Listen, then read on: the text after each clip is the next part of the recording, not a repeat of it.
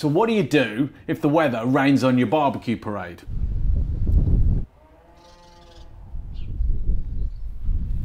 I don't think it's going to work, do you? Well, I'm going to show you how to do ribs with that authentic flavour, and we're going to hack it with some hay.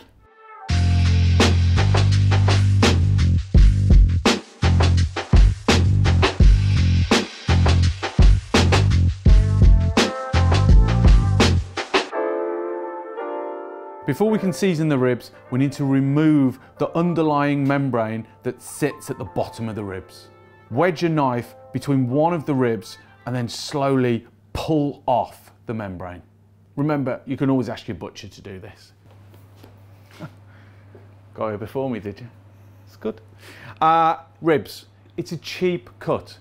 Honour its heritage, right? I'm not a massive fan of putting loads of sauce on there because what you're tasting is the sauce. We want to tease out the deliciousness of the spare ribs, a really cheap cut. And the way to do that is with some salt and pepper, cook it low and slow at 140 for approaching 3 hours, and then we'll do the next stage. So, salt and pepper.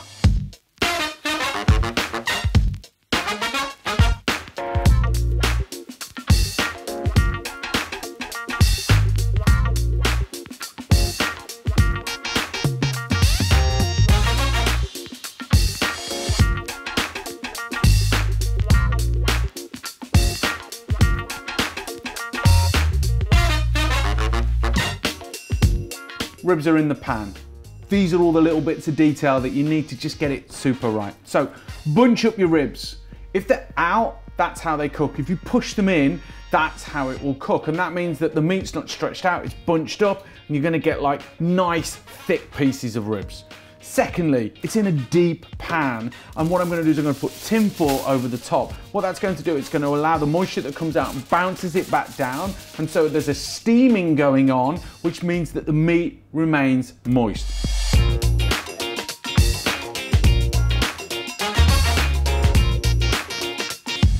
Now, I know I said I don't like sauce. I was talking about Louisiana style ribs, yeah?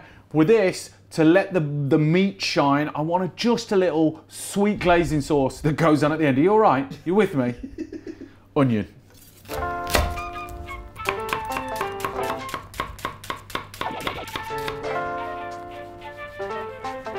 Finely dice a third of an onion. Put a tablespoon of olive oil into a saucepan and start sweating off the onion. Once it's translucent, add a tablespoon of tomato puree.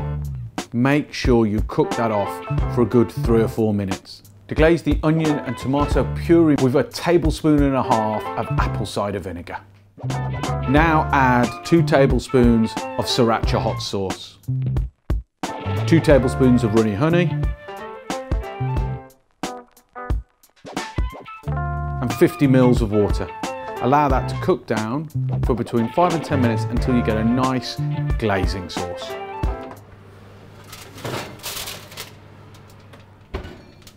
Now, the first thing that gets you is it just smells so good. Now you could eat them just like that, it'd be absolutely delicious. We've taken this very cheap piece of meat and we've already like developed it and brought it out of itself. And what's amazing about this is you've got the bones, the ribs, and think about your own ribs, the amount of movement that they do. So that's got to have a fair bit of marbling in there, and we've just turned that marbling into flavour. It's so flipping delicious. Now it's all about like ranking it up and just taking it to the next level. So we've got our glazing sauce. We're going to put a little bit on the top, a little bit on the bottom, and then put it in the grill for another 5 to 10 minutes.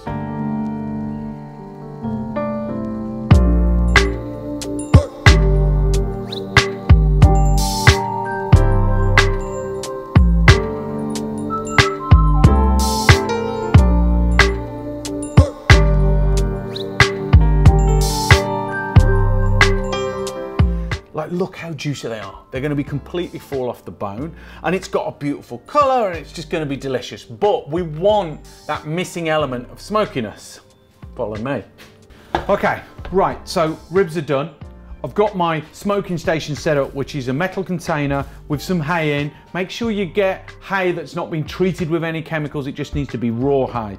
That's in there. I'm gonna pick up my ribs. They're in.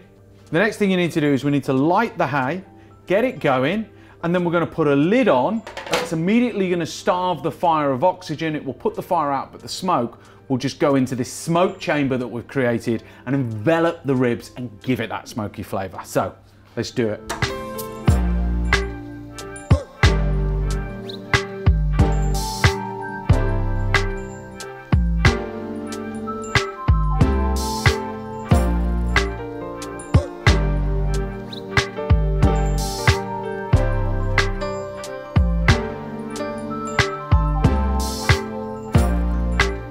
How good do they look? Like, what a beautiful color. They smell amazing, and you can still see that they're super juicy and they're gonna fall off the bone. Let's get into them.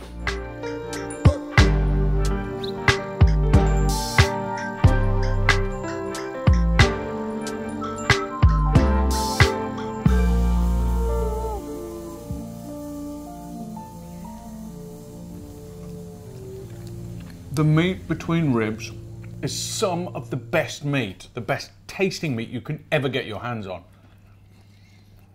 Oh, that is so good. Let's just get presentable. The best food in the world is peasant food anyway, right? That comes back from generations. And it was the cheap cuts that were given to cooks, and they had a challenge on their hands to develop the natural flavors. And these ribs honor that vibe, yeah?